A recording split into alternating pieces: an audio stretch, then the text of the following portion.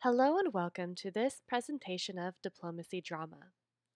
This program is brought to you by the George H.W. Bush Presidential Library and Museum's Education Department. My name is Ivy and I will be working with you today. We do recommend having a pencil and paper on hand to take notes with. However, you can also do the activities in your head. The choice is completely up to you. With that established, let us go ahead and get started into the nitty-gritty of it all. First, we have a letter from President George H.W. Bush. At the very top of our document, it says Top Secret, and that it's from the White House in Washington. So I'm going to go ahead and read it aloud for all of us. You can follow along with your finger or with your eyes or just your ears. So, National Security Review. Memorandum for my fellow Americans. Subject: the success of the United States is dependent upon you, the people. My fellow Americans, the people of the United States rely on their president to serve as their chief diplomat around the world. I worked hard to build relationships with leaders from all over the world in order to protect citizens of the United States.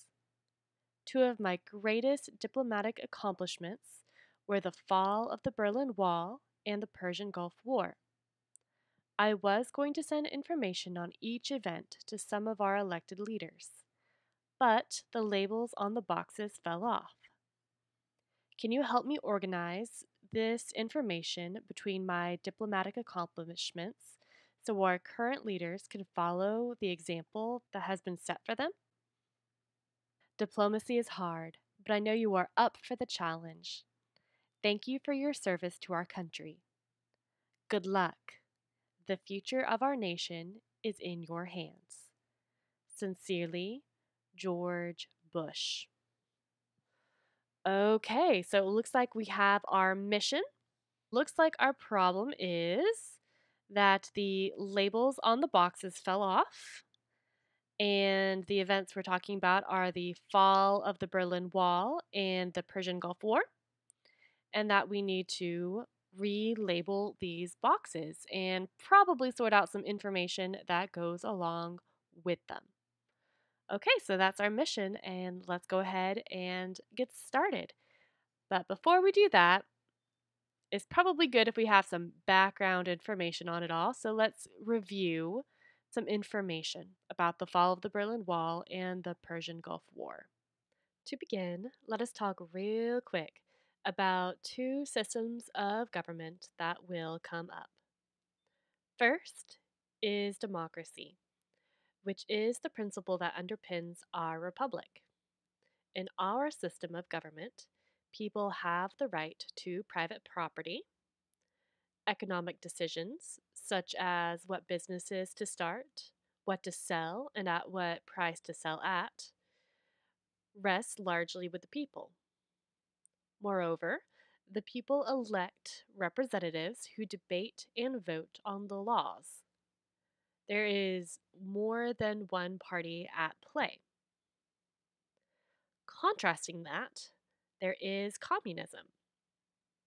In communism, the state owns all the property. For example, in some countries, rather than being able to outright own a home, you can have a rental lease that lasts 70 years, at which time the property reverts back to the state. In that sense, all property is public because it cannot be privately owned or passed down. Additionally, the state makes economic decisions. The state has heavy influence on the country's industrial decisions, determining what gets made and oftentimes partially owning the big businesses of the country. In the extremes, the state also determines where people will live and what work they will do.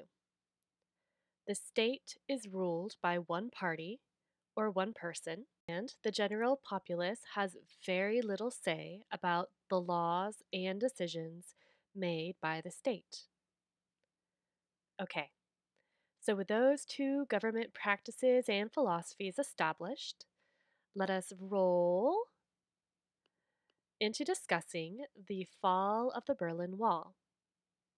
I am going to go ahead and read this page out loud. You can follow along in whatever way suits you best. So, fall of the Berlin Wall. Background. After World War II ended, Germany and its capital, Berlin, were divided into four zones. On May 8, 1949, the French, United Kingdom, and U.S. zones were combined into West Germany under a democratic republic government. East Germany was controlled by the Soviet Union under a communist government. Berlin was also divided between West Berlin, Democratic Republic, and East Berlin, communist rule. From 1949 through 1961, more than 2.5 million East Germans escaped to West Germany, with many of them escaping by crossing the checkpoints between East and West Berlin. The numbers fleeing to the west became so bad that overnight, East German soldiers laid down 30 miles of barbed wire. This closed off East Berlin from West Berlin. When families awoke the next morning in West Berlin, many realized they were now cut off from the other members of their family who lived across the street in East Berlin. Eventually, the East German Communist government built a 15-foot high concrete wall topped with barbed wire and guard towers. East Germany and the Soviet Union said the wall was to protect the people of East Germany, but everyone knew it was to keep the East Germans from leaving. And here we have a map of occupied Germany, just like we were talking about on the previous slide. On the left side of the screen is a map of the country as a whole, and on the right side of the screen is a close-up of the city of Berlin. Looking at the country, it is divided into four occupied zones. In the upper left corner is the United Kingdom's area. The bottom left corner is the French area. The bottom right corner is the American area. And the upper right area was controlled by the USSR. Now, if we look at this USSR area a little more closely, we can see the city of Berlin, which we'll look at on the kind of the blown up area. So this city was also subdivided between these four occupiers. You had West Berlin, which was made up of the French, United Kingdom, and American occupations. And then you had East Berlin, which was controlled by the USSR, just like we talked about. And then the Berlin Wall actually went around this whole area of West Berlin. During the height of the tensions, supplies were airlifted into West Berlin. Otherwise, that portion of the city would have struggled to provide for itself, surrounded as it was by Soviet occupation. It got to the point where a plane landed or took off in West Berlin every 30 seconds. This is still in living memory for some people. Okay, with that knowledge in mind, it is time for the next slide. This one is the Persian Gulf War. Like last time, we'll read it together. Background. On August 2nd, 1990, the Iraqi army, led by Saddam Hussein, invaded and occupied Kuwait. This invasion was condemned by many nations and the United Nations Security Council. President George H.W. Bush immediately condemned the invasion, as did the governments of Great Britain and the Soviet Union. The UN Security Council authorized the use of all necessary means of force against Iraq if they did not withdraw from Kuwait. After Hussein refused to withdraw from Iraq, a coalition, countries that work together, of 35 nations, led by the U.S., worked to defeat Iraq and drive them out of Kuwait. President George H.W. Bush met with Prime Minister Margaret Thatcher, Great Britain, and the leaders of many other countries, especially the leaders of Saudi Arabia and Kuwait, to keep them informed of the progress in liberating or freeing Kuwait.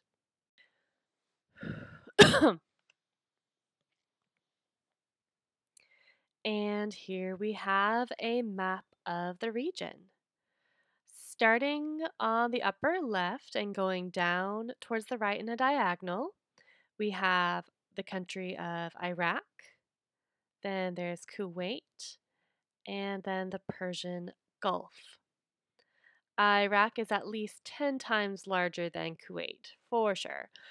Lastly, the Persian Gulf was an extremely important part of the supply chain when coalition forces engaged Iraqi forces during Operation Desert Storm. U.S. naval forces based themselves there and worked with the U.S. Army and other land forces.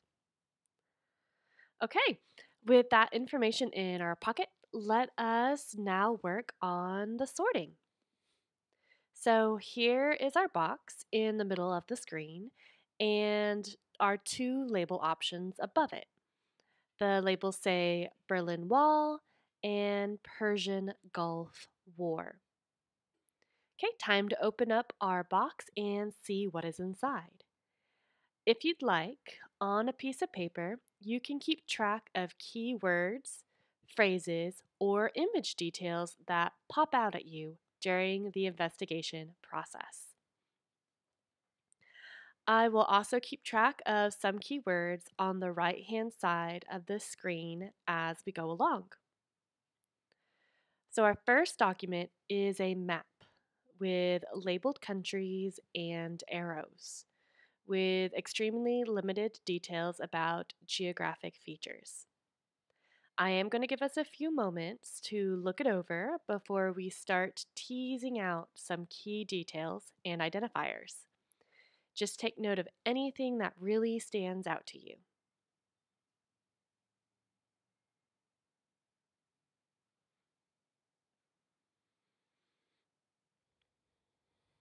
Okay, and welcome back. So I am going to start noting down some of the things I noticed on the right-hand side of the screen. We may have some of the same things, and we may have some different things. That is simply the fun of multiple people investigating the same thing. All right, so the first thing that jumps out to me are the country titles, such as Iraq, Kuwait, Saudi Arabia, and also a geographic title of the Persian Gulf. Okay, so I know we are looking at a map of the Middle East.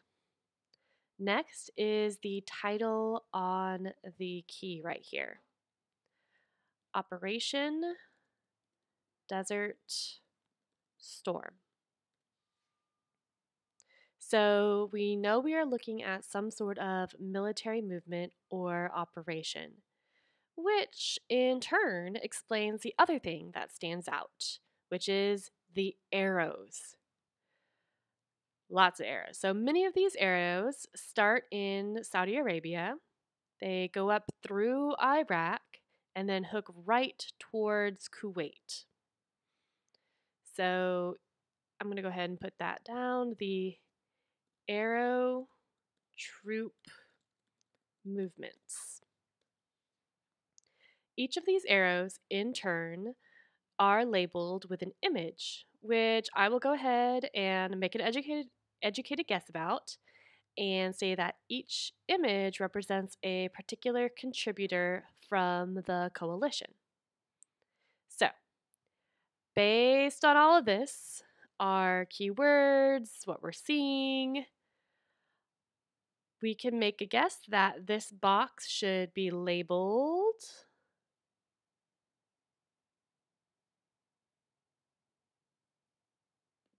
the Persian Gulf War. All right, so that's a start. Let us go on to the next one. Okay, so here's our box and we open it. And this time we have a black and white photo of a city with multi-story buildings being bisected by an area of emptiness. Same as before, let's take a moment to observe some details.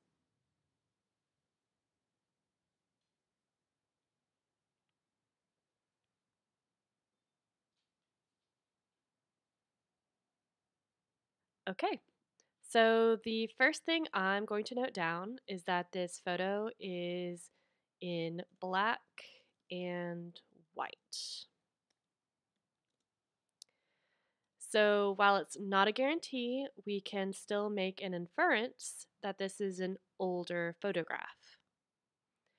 I also see some dense tree growth. So it's probably not in the Middle East. So, lastly, there is this barren line of concrete that is going through the city in a curved diagonal. I won't lie, my first thought was that this was possibly a train track. However, with a bit more study and the knowledge that we are sorting for the Berlin Wall and the Persian Gulf War, we are likely looking at a historical photo of the wall from some sort of aerial perspective. In fact, just take a look at the street lamps and how the ones on the left-hand side are kind of curved and facing outwards. And then the lamps on the right-hand side are straight up and down. So between the two sides, there is a bit of different infrastructure. The architecture of the buildings themselves are also diverging, with a more box like style developing on the right side. Mind you, I do not know the dates of when the buildings we see were constructed, but it is a potential pattern to explore should any of the future historians, architects, engineers, or artists in the room like to do more research on the subject. Okay, so let us go ahead and put down concrete wall. Okay, well, with that established, let us go ahead and label this box with Berlin Wall. Okay, good job, us. Next one. Okay, so here we have another black and white photo. In this one, there are 9 children playing with no grass or greenery in sight. So last time I gave us a moment to collect our thoughts, and I'll do that again.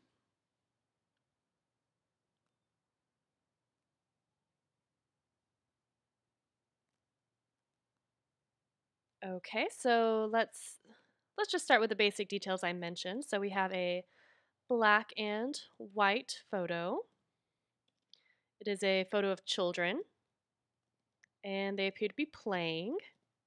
There's 9 of them. So another thing that pops out to me is that all the children are wearing jackets. So we are looking at somewhere that's currently cold, possibly in the winter or fall time. And the children appear to have found some bricks that they have stacked into a wall. And we can assume it was them because there's no mortar in between any of the bricks, so they're just dry stacking them. So we have a brick wall, presumably for play. Okay? And this is further supported because we also see these four children right here, one, two, three, four, pointing toy guns at each other. So what we have here is a scene of children playing, but with some kind of dark overtones, really. So the thing about play is that they will often imitate and play out what they see and hear around them, things that they can see adults doing, even. So, based on that, which event are they playing out? The Persian Gulf War or the Berlin Wall?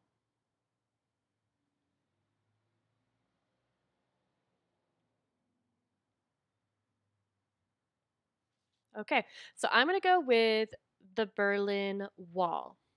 And I'm going to guess that you probably did too. So let's go ahead and label our box with the Berlin Wall. And done. All right, let's take a moment. Deep breath in, deep breath out. Roll your shoulders forward, only as much as is comfortable. Roll your shoulders back, again, only as much as is comfortable. All right, we are ready for the next one. Okay, so this time we have a document. So I'm just going to go ahead and read it aloud so we can just do it together. So, dear John, thank you for your letter of August 6, enclosing the memorandum prepared by your committee's staff on the energy situation resulting from Iraq's invasion of Kuwait. I share your concern about minimizing the impact of the oil supply disruption on the US and world economies. Increased production from oil producers, a drawdown of the large company stocks, and conservation and fuel switching will all contribute to alleviating the shortage caused by the loss of Iraqi and Kuwaiti oil. We are working diligently in each of these areas. In addition, we are examining, in conjunction with our allies in the International Energy Agency, whether a drawdown of government owned or controlled stocks is desirable at this time. I have also asked Secretary Brady to analyze the economic impact of the disruption of oil supplies so that we can have the best analysis possible as we review the various energy options before us. Sincerely. Oh, and there's a crossed out line, and we'll follow the arrow. So this goes before the sincerely. Thank you for your support and best wishes. Okay, so that's a bit of an edited letter right there. So let's look and take a moment and see what keywords jump out at us. So I'll give you guys that moment.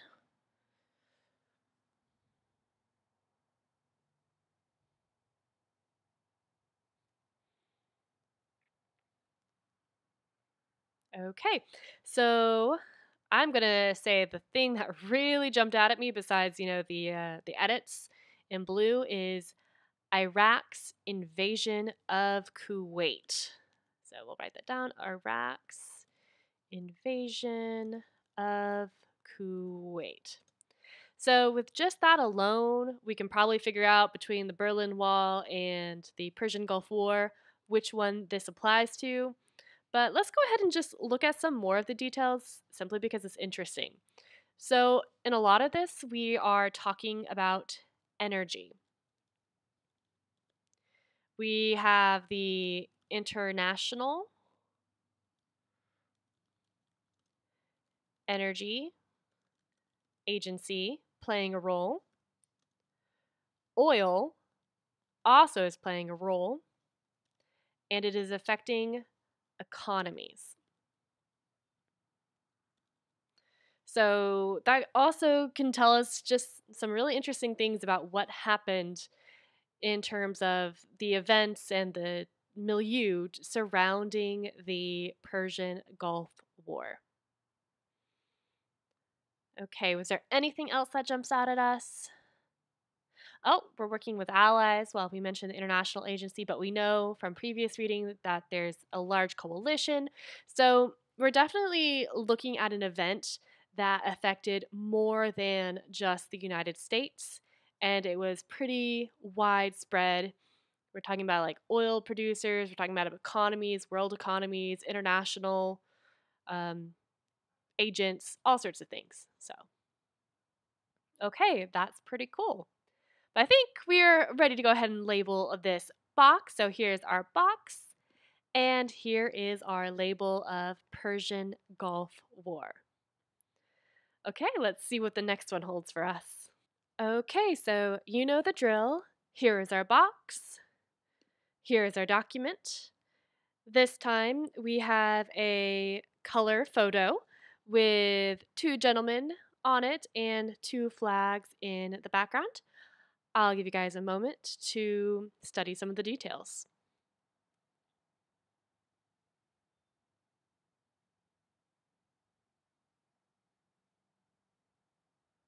Okay, so let's break this down together. So let's see. We have a color photo, and we have two flags. One is clearly the US flag, and the other one, we can tell from the sickle right here, sickle and hammer, this one is going to be the USSR flag. Okay, and so there are two gentlemen here shaking hands. For those who don't recognize him, I'm just going to go ahead and say it outright that this is President George H.W. Bush. So we have one world leader on the left side, and we have one on the other side as well, actually. You may or may not be familiar with him, but this is actually President Gorbachev of the Soviet Union. So we have two world leaders. They're shaking, whoopsies, shaking hands. Okay. So, take a moment to think about this. In between our events, which is the Persian Gulf War and the fall of the Berlin Wall, where did the USSR feature the most prominently between those two?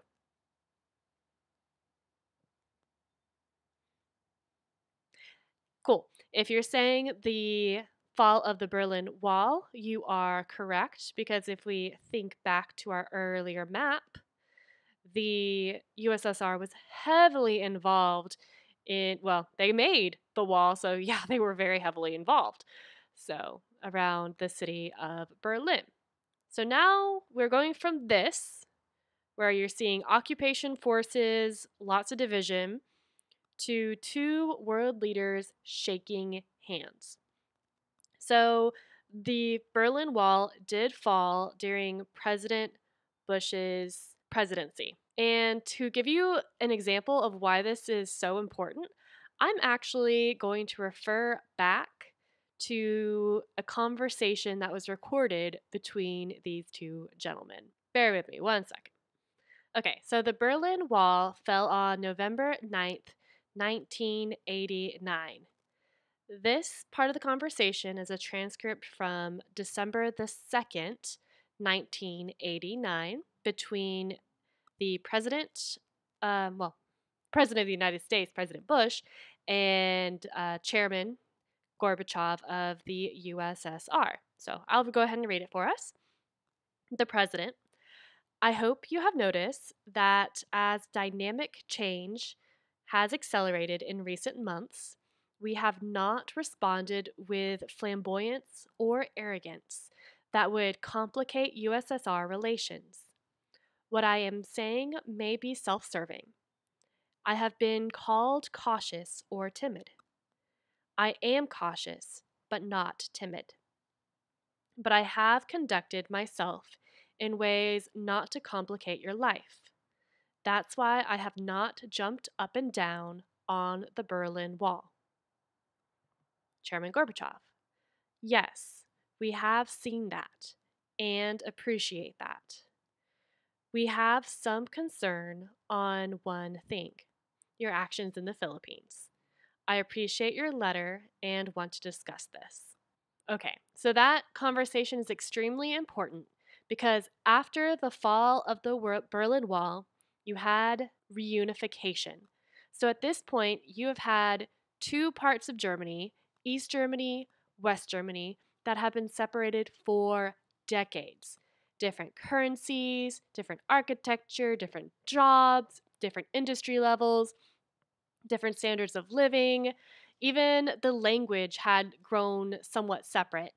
So you're now taking these two halves that one was functioning under democratic occupiers and the other was functioning under communist occupiers, and you're trying to reunite them. The whole world was involved in this, including the United States. What this conversation's alluding to is the fact that President Bush played it cool. He did not want to embarrass the USSR with the fall of the wall because the USSR still had to come to the table for reunification efforts to actually work. Chancellor Helmut Kohl of Germany later gave President Bush a piece of the fallen Berlin Wall that is actually on display at the George H.W. Bush Presidential Library and Museum. He gave it to him as a token, a symbol of the large role President Bush played in the reunification efforts behind the scenes. So that's also really cool. Okay, well, with all that said, let us go ahead and label our box. So, box and Berlin Wall. Okay, so that is our last box of this program. But before I wrap it up and move us on to the next set of activities, I'll just let you know we do have some really cool primary source documents available on our website. You just go to the research tab and it will take you right to the research website. For example, some of these include selected documents from the archives, including the aviator flight log from when President Bush was a pilot in the Navy during World War II. So, just all that stuff is available to look through, as well as more telecons and memcons of conversation President Bush had with Chairman Gorbachev, as well as President Helmut Kohl of Germany about the reunification process. There's documents about the Persian Gulf War as well as many other things that happened during his presidency, up to and including the Americans with Disabilities Act. So that's just an incredible resource that is available to you as well.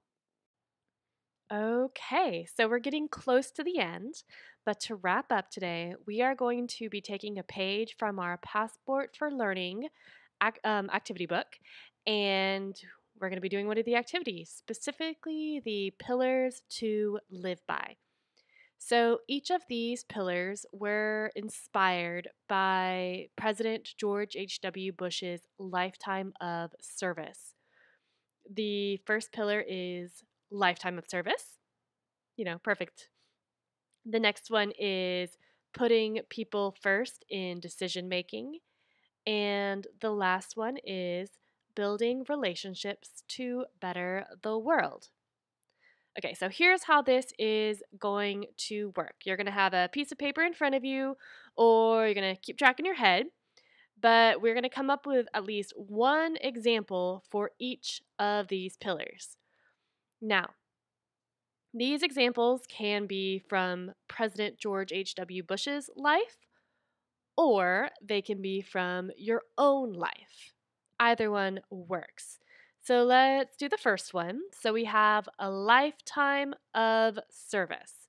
So we're going to go look at our pictures here. Really, you can pick and choose from any of the pictures and any of the captions where you think they best apply, but we're going to make our lives a little easy today and go to where it says lifetime of service. And we'll just start with the first one. It says Congressman Bush with President Dwight Eisenhower. All right, so let's unpack that a little bit. So President Bush was a congressman. He was also the director of the CIA. He was also U.S. liaison to China and was the vice president of the United States and later became the president of the United States. If that is not a long laundry list of service to others. Oh, and we can't forget he was also a World War II veteran. So we're talking about serving the public from the time he was 18, just throughout the majority of his professional life. And then he was involved in charities even after he was no longer president. So we're just talking about a lifetime of service to choose from. But based on the picture, we're going to make our lives easier for ourselves. If I can click on it, there we go. And we'll just put Bush served the public by serving in public office. A statement inspired by the fact he was a congressman and such. Okay, whoop, there we go. So go ahead, take a moment, look at the screen, and kind of decide what do you think is a good example of putting people first in decision making. This can also be an example from your own life.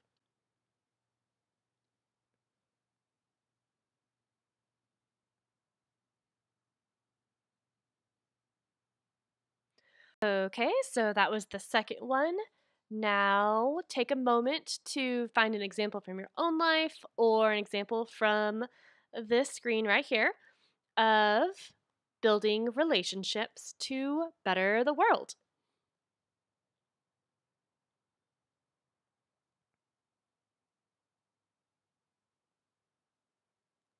Okay, so that wraps that up.